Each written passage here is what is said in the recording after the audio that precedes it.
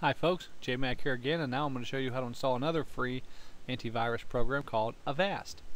Alright, let's open up our web browser, and I'm going to type in free Avast.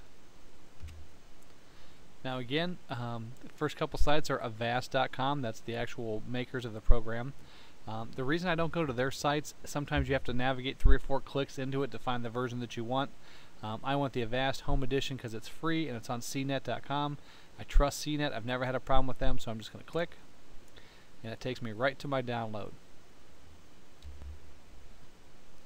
Alright, there's my download. It's version 4.8, which is the newest one as of now. I'm going to hit download now, and I should see a little bar pop up over here somewhere. There we go. Right click, download file, and again, I always like to save my stuff to the desktop. And there's Avast. Alright, I'm going to fire that off. Run. I want English.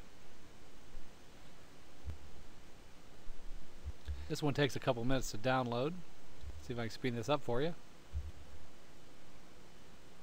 Slow down, take it. Alright, then I'm going to just hit next. Next. I agree. Next.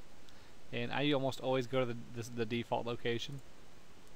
Now, this is kind of interesting. If I hit custom, I can take off options that I don't want. Now, if I scroll down, it's just languages. Obviously, I don't want any of those, so I'm good. Now, the difference between minimal and typical is just the skins. You'll watch this little X disappear. I'm just going to hit typical. And next. And that'll begin the installation. Now, you get a pop-up. Do you want to scan your stuff the first time? I'm going to hit no because I know this is a fresh, clean on the machine. If you have any, I guess, notions that your PC could be infected, you'll definitely want to do this, but I'm going to hit no. And I'm going to hit restart later. The reason I'm going to hit restart later is because now I'm going to open up Avast, and I'm going to hit demo. Now for home users, the demo version, you have 60 days to register it, but it's still free, so you just register your information, you get to still use it, you get updates, everything like that. Now this is just testing my memory. I could hit stop. I'm going to close this out. The reason I don't restart, because the first thing I do is open up the menu, and I go to update, and I make sure that it's all updated. And obviously there were some files that I could have updated. You know that's a bad sign when it says this may take a while. And I'm all set. Now at this point, I'm going to, well, once this is done, I'm going to reboot the PC, and I'll be back in just a moment. Alright, I've rebooted my computer, and I got this little welcome message. I'm going to hit OK. And now I can see that my Avast is working down here in the bottom. So if I want to check Avast, I can click on this, or I can double click on this. Now this is just the setup program, so I can get rid of this. Ooh, you know what? Maybe I'll make sure.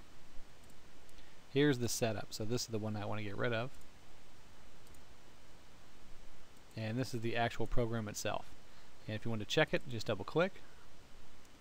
I'm going to stop the memory test and just get straight in. Boom, and there's Avast. Gives you all your information, what version you're running, blah blah blah. I'm going to hit update just to check for updates again. You can never, ever, ever update your antivirus program too much. Alright, that's it. And again, this is JMac. If you want to check out my website, it's myvirusremoval.com. Stop by sometime when you get a chance. Thanks.